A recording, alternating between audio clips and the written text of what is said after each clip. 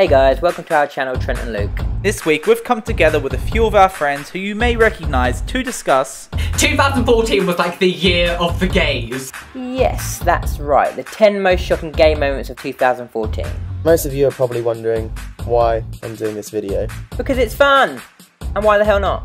So sit down, relax and prepare to have Gay old times! Yeah, or an orgy of jaw-dropping shots. Fuck yes! That's fantastic. So we kick it off with this.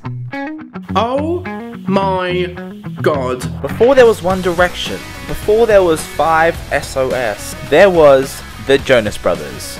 So Nick Jonas has appeared out of nowhere after a few years of being away.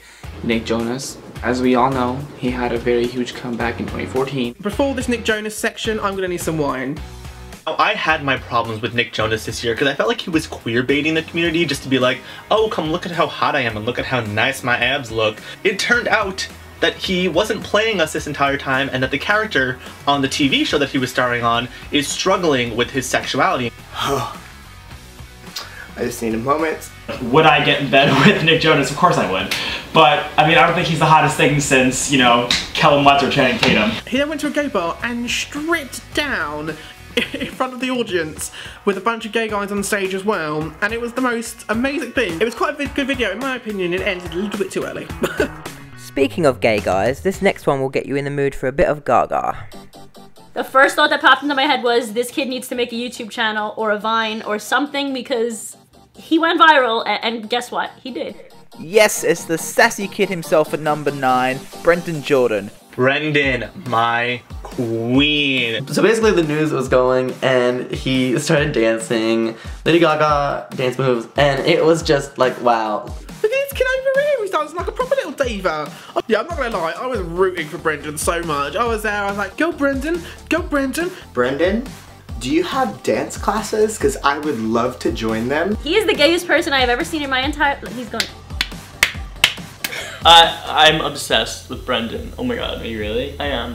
When I first saw this video, I was literally just like, work, bitch, work, oh my god. Face, face, face. This is my impression of the girl. On his left, and she's like, she was jealous. She's like, why can't I do that? I'm so glad people like you are in the world to brighten up stupid newscasters. I don't think anyone was taking any notice of the news or the news reporter. It was literally all focused on Brendan. He should start a channel of his own. He does have a channel of his own. Oh, that's good. Yeah. Coming in at number 8, you got Shemale. Holy crap. No, didn't this just go absolutely insane? Things like this really actually kind of annoy me. So next is RuPaul's Shemale intro gets banned. And, you know, in some places, Shemale is classed as offensive to people. I always find someone has always got a problem with something someone does. I think if someone was intentionally going out to hurt someone, that's absolutely fair enough. Different story. Exactly, but I don't think anyone called it Shemale to offend anyone. So you have a show based on the principle of men dressing as women to perform in an art. And yet, we're all offended because they call it Shemale for the male. These are men pretending to be women. If you can't call it Shemale on RuPaul's Drag Race of all places, where can you call it Shemale? I think that people just get really butthurt about things, and yes, I use that term because it's also funny because we're talking about gay people and butt and anal sex, so. Here at number 7 is our favourite A-list family. This is actually number 7, but for me personally, it's my number 1.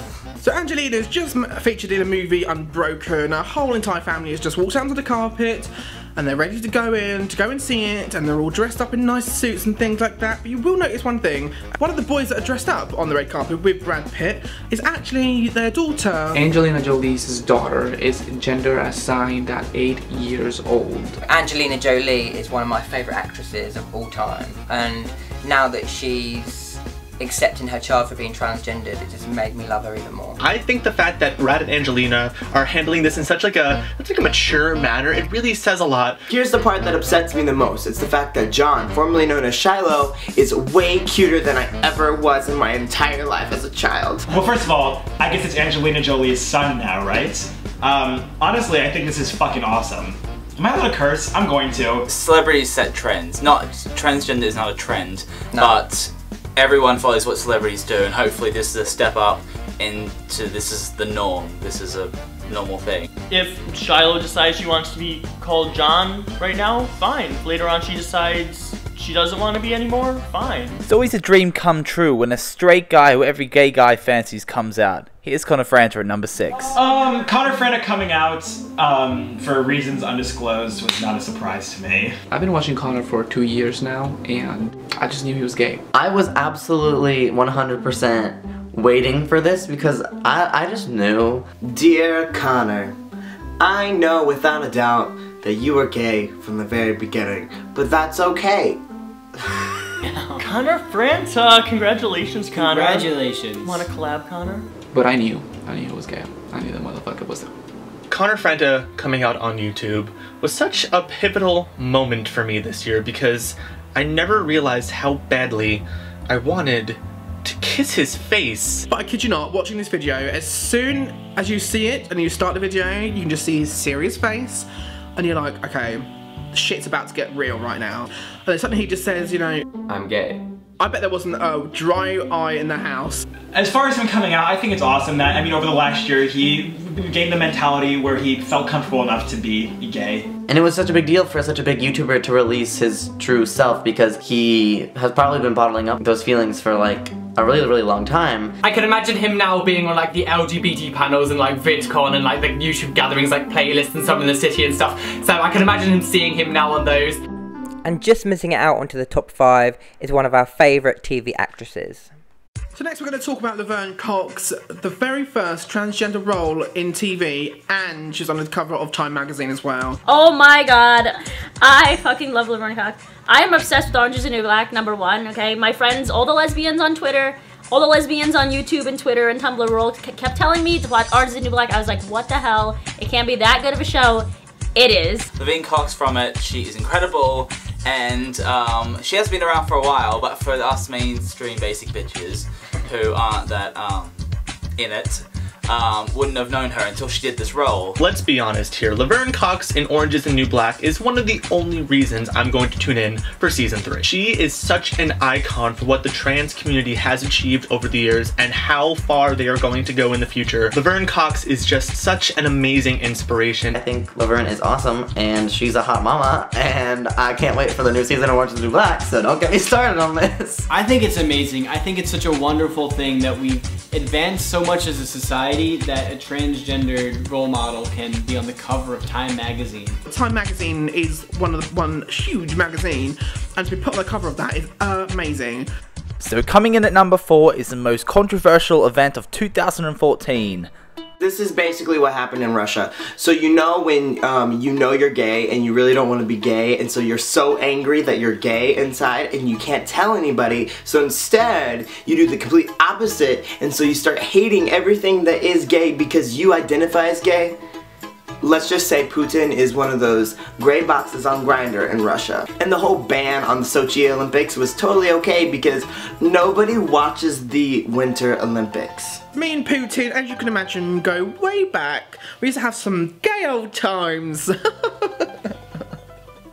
I do remember this. I remember that Russia did not want gay people in the Olympics. I think one of my favorite parts of the Olympics was seeing how many countries decided to give the big old middle finger to Russia in terms of their support of the LGBT community. Regarding the Russian Olympics, can we please talk about Johnny? Oh my god. The guy with the pink blazer. Johnny Weir, who is the gayest figure skater you have ever seen in your life. He was looking fierce. I'm not even kidding with you. He didn't give a shit. He went in his pink blazers with his fucking hair pieces. Good for him. He did not care. And going into our top 3, possibly the gayest wedding of all time. So in 2014 there was the Grammys. Macklemore was performing one of his songs, Mary Lambert was doing a thing on the song, and then all of a sudden frickin' Queen Latifah comes out and Madonna, and then all these people in the audience with suits are in the like the aisles and everything, and they start just to marry them. More Ryan Lewis, same love, Grammys, was super cute. Like, Beyonce was at your wedding. Can you understand? Wow, okay. I couldn't tell if the massive gay wedding at the Grammys this past year was beautiful or, I don't know, tacky. I think this was another massive thing. The fact that this was something like the Grammys and they happily had this on the show, they had loads of gay marriages happening, I thought was a really, really big point. I was pissed off that the gay community was pissed off at Macklemore, saying that he was using gay people for fame and views and blah blah blah, exploiting blah blah blah blah blah. And I was like, shut up. We fight our whole lives to get the straight, cis, white guy, you know, to support us. And now that one is, you're bitching that he's not supporting you in the right way. And it really upset me. But I thought that moment was beautiful when all of them kissed. Oh my god. Just missing out on the top spot, we have a bunch of celebrities coming out and marriage equality. So as of 2014, so many countries and states and everything have one by one been accepting gay marriage in their state and whatever. So woo for that. Woo. Woo. And also with that, a shitload of celebrities have come out. The 2014, where gay marriage is legal in most places except for where I live. Yeah! Gay marriage took the country by storm this year. Gay marriage is now legal in the UK. Now, it did get legalised in loads of other countries as well, but because I do live in the UK, this is exciting for me. Coming out seems to have been a trend in 2014. We got Tim Cook, the CEO of the biggest company ever, Apple, coming out. Tom Daly we just got his calendar, so... Tom Daly's calendar? He's by a refrigerator because when you're thirsty, that's where we go. Who else came out? Ellen Page came out. Yeah, Sam Smith came out. Everybody's just jumping on the bandwagon. Why wouldn't you? It's fun. We have cooler parties than you. And here at number 1, we have our most shocking moment of 2014. Okay, I'm gonna try and keep calm for this, but Eurovision, Conchita Wurst winning Eurovision was the best, to me, was the highlight of the year. Oh my god. Now, Eurovision, to people who aren't in like Europe, Eurovision is like the gay Olympics. I call it the gay Olympics. All these countries competing for like the best song of the year. I loved the fact that when you sat there and you watch a video and it starts and it zooms in on her, and what you can see is the silhouette of this beautiful woman in this gorgeous dress, and the lights start coming up more and you're like, oh, like from what I can see, her face looks pretty. You keep going up, you keep going up, and then you look and you're like, oh. Well, at least that's what I was like. And then as soon as that light came up and you saw her face, I got envious. You know why I got envious? Because she had a beard. You know what I have to say to this? Fuck yes, she won Eurovision. I'm an American, so I do not watch Eurovision. But I knew about the whole Conchita Wurst thing happening at the time, and I found out she won, and I thought that was amazing. I feel like I saw this on Tumblr, and people were going fucking berserk. It was a shock factor, and I think that's why everyone went a bit crazy. People probably think he looks very feminine, but then he has like such a rockin' beard. Can we just talk about how before eyebrows were on fleek, Conchita's beard was on fleek? Oh my god, Conchita winning Eurovision this year was one of the most beautiful moments in television history. No woman before has ever been able to rock a beard that well, and then Conchita came along and just slayed the scene. Way to bring bearded ladies back in style. Thank you so much guys for watching our 2014 most shocking moments. Let us know in the comments below what your favourite moments were that you liked and disliked. And while you're there, don't forget to check out all the amazing YouTubers that featured in this video. Okay guys, we'll see you next week. Bye guys. Bye.